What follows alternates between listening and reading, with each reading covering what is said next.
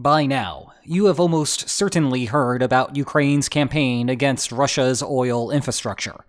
It became a recurring story at the start of the year, and seemingly as the Russian presidential election came onto the horizon, which is about right now on the timeline, Ukraine's pace absolutely exploded. Hence these animations are going so fast. But there is also something more subtle going on here. Although obtaining precise data on Russian trade flows is next to impossible at the moment, as a rough estimate, about half of Russia's oil export revenue comes from crude. That's the natural stuff that comes out of the ground. And the other half comes from refined products like gasoline. However, we should take a closer look at the earlier sequence of attacks. There is a commonality among all of those targets that Ukraine struck. The drones are only going after the finished products. None of the drones are targeting crude oil, even though anyone who was alive during the Persian Gulf War is acutely aware of how much damage can be done there. Ask yourself for a moment why it is all refined products and none of it is crude, and you might be able to speculate on some answers. And you would be right. But those more obvious explanations hide a more subtle reason. It is a clever strategy that Ukraine has adopted, and it draws some interesting parallels to what is going on over in the Black Sea. So today, we will go into the logic of those basic explanations, including the relative value of the oil, the concentrated targets that refineries represent, and the more advantageous geography. But then we will pivot to the subtlety of how Western economic sanctions have created a bottleneck, so that the marginal value of an attack on crude oil may be close to zero, and that any additional sanctions or enforcement now will have a multiplier effect.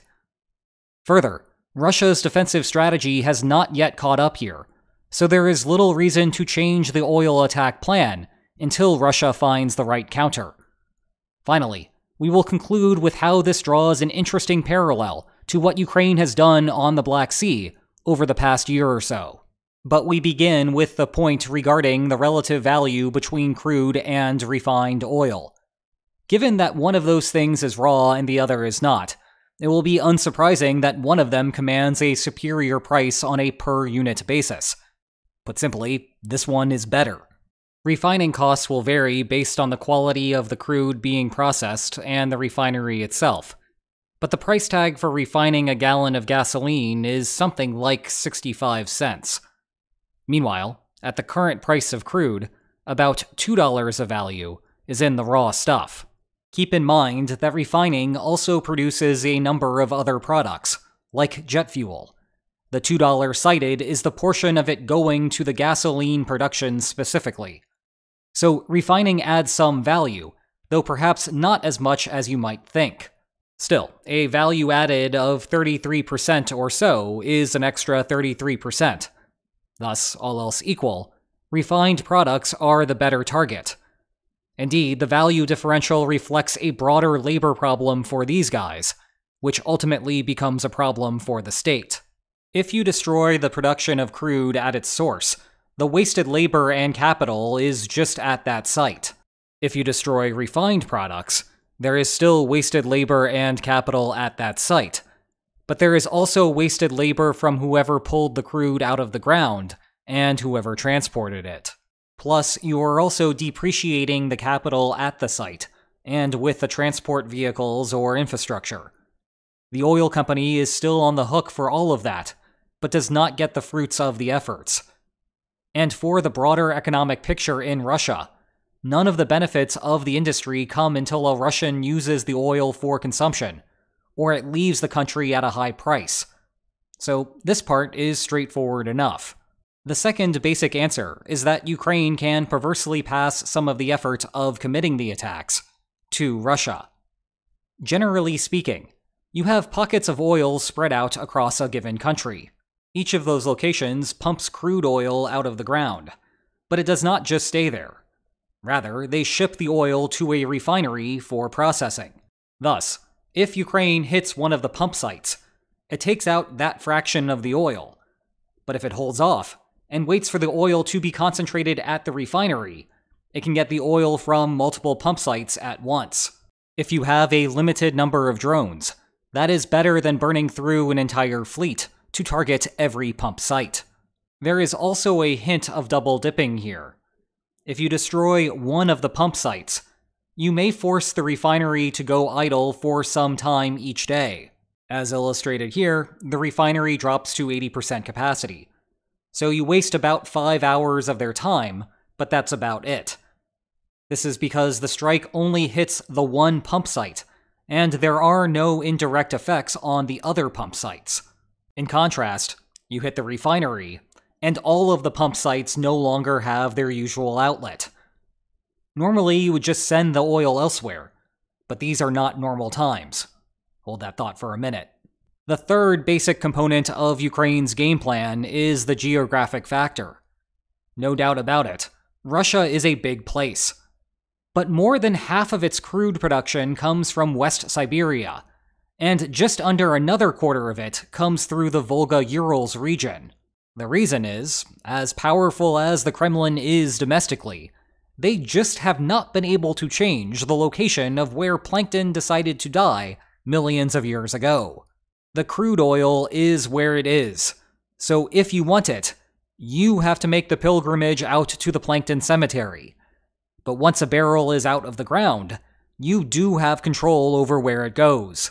It turns out that convincing people to work in the refining industry is much easier when the refineries are in places where more people want to live. Western Siberia is obviously a beautiful place to visit, but it is hard to convince someone with a generically high earnings potential to permanently live there. This is basically the North Dakota problem that US companies have.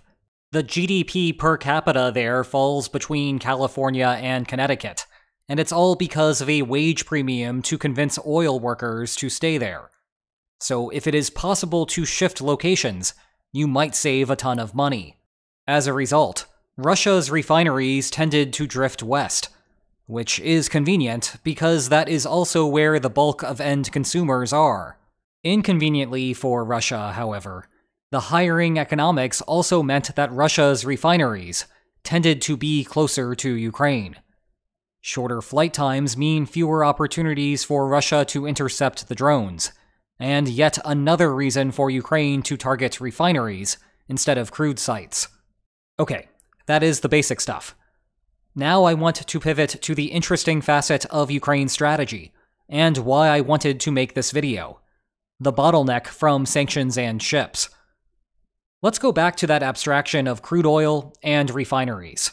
It turns out that Russia has way more crude oil than refineries to process it. You can blame those silly plankton for dying in a country whose relative advantage was not in the technical field of refining.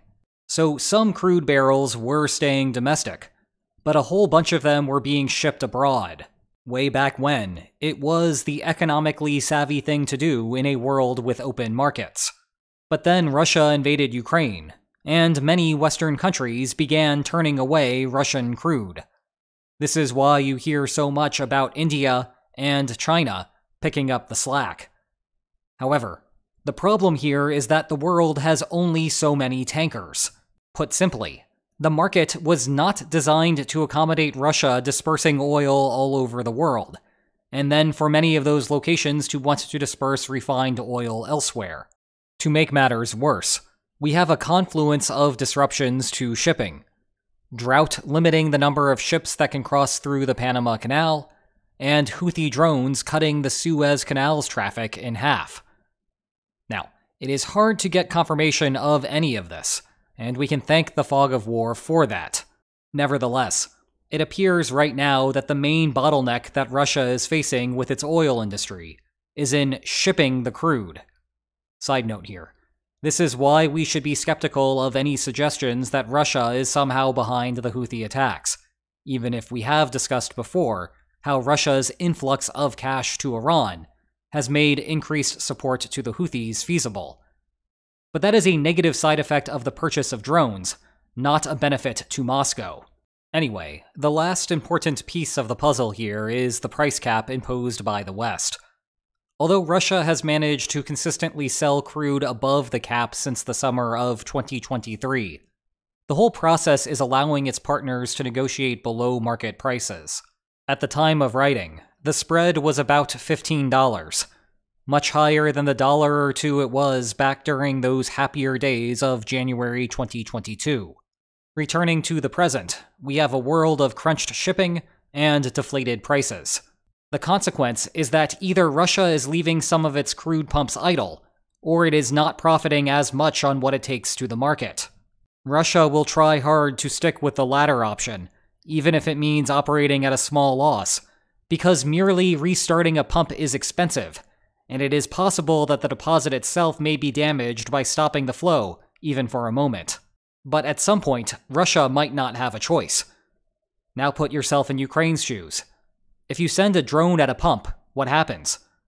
Well, now that this one is gone, if Russia was leaving this one idle, all you end up doing is just getting that one to fire back up. There is capital damage, of course, and presumably Russia's marginal cost of extraction for the destroyed pump was lower than the one that was idle. But you are not harming production in any meaningful way here. Now compare that to what happens if you shut down a refinery. There is nowhere for that crude to go, so Russia ends up shutting down the pumps as well. In contrast, you target the pumps, and you do almost nothing. Put differently, by targeting the refineries, you kill two birds with one stone. Now, that being said, a big difference between birds and refineries is that once a bird is dead, it is dead. Machines, in contrast, normally can be repaired. But, as we discussed recently, the severing of ties to Western oil companies has likely left Russia with an inability to do that as well.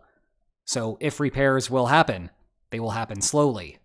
Before wrapping up, I want to zoom out and discuss a little more about what this means for the broader strategy of the war, beginning with further sanctions.